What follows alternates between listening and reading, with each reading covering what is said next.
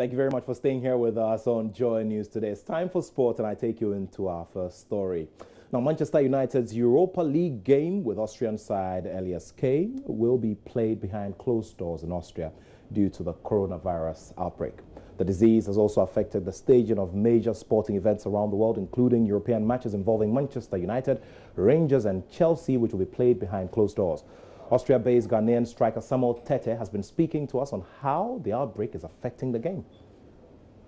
Well, it's a shame to play behind closed doors without the fans, but of course we are still focused on the game because it still remains a highlight to play against Manchester United with or without the fans. And yeah, it's just sad for the fans who already bought tickets for the game, but yeah, that is the situation at hand now, and yeah, nothing can be done. And I would say it's also affecting the beauty of the game because some games are playing behind closed doors, some games have been cancelled, and everybody loves football. And now, as I said earlier, this is the situation at hand, and we just need to accept that, and we'll see how it goes.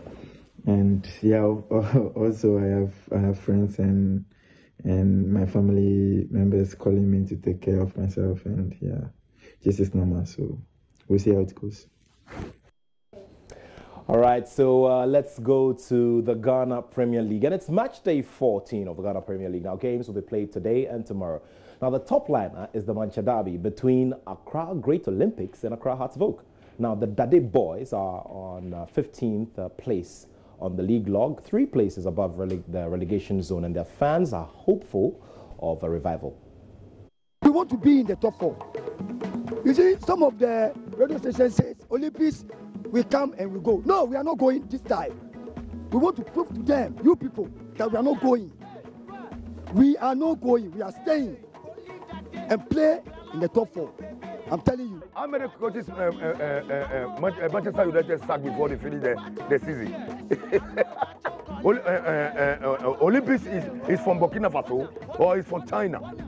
Or Olympics from, how do you call it, coronavirus country.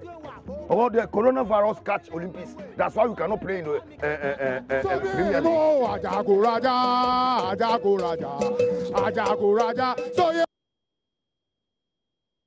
Well, interesting stuff there, and the full version of this special feature on Accra Great Olympics fans and their hopes for revival in the Ghana Premier League will be on Sports Today, which begins at exactly 2 p.m. So you stay right here, and of course, we're bringing you world news here on Joy News Today. My name is Nathaniel Atto, and I have love for sport.